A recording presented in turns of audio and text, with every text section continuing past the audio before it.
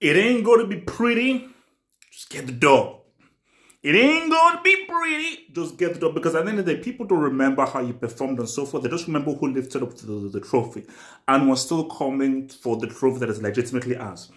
This was a business-like performance. So it wasn't flamboyant, not loads of chances. It wasn't the vintage quality end footballer that it was, because Salzburg made it out for Chelsea. But I will need you to put some respect on Chich. Put some respect on Chich. Not Chich and Chong, Chich. The Chich. The Chich. Because my thing is, I forget the G. In terms of just as a footballing midfielder, a guy who knows how to progress with the ball, Jorginho, you bum, are you listening? A guy who is confident with the ball. He may lose the ball, but he's going to go for it. He's going to take risks. He's going to be brave. He's going to be confident with the ball. He's that dude. And the goal just crystallized why he is such an important midfielder and an important player for your boy. Shout out to your boy, Chich. Havertz was a brick today. Let's be real. Havertz was a brick today. And before he scored the goal, I was like, bro, send this guy back to Union Berlin or freaking Braunschweig. I don't care where you came from. But the issue with the Havertz is that was a G.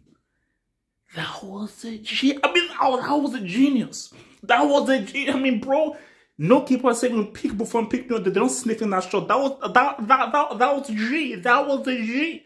So my thing is, look, see, Salzburg would never going to do anything. Like, shout out to your boy Adamu, who must be Nigerian.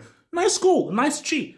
But overall, you're dealing with Speak French trophy. I mean, with all due disrespect to Salzburg, it's Speak French trophy. We're never going to lose to Salzburg. I mean, we're never going to lose to Salzburg. We're always going to top the group. It's like, because you're dealing with one of the biggest clubs in the world. We're always going to top the group. So we just gave a few scares or so, but we're always going to top. So now we top the group. Let's hope we get a good team in second place, and let's try and get freaking trophy, because Chelsea speak fluent trophy. They speak fluent UCL, and we're trying to get this damn trophy. I don't come here to compete for the UCL. I come here for the trophy. So Potter, he's still riding through.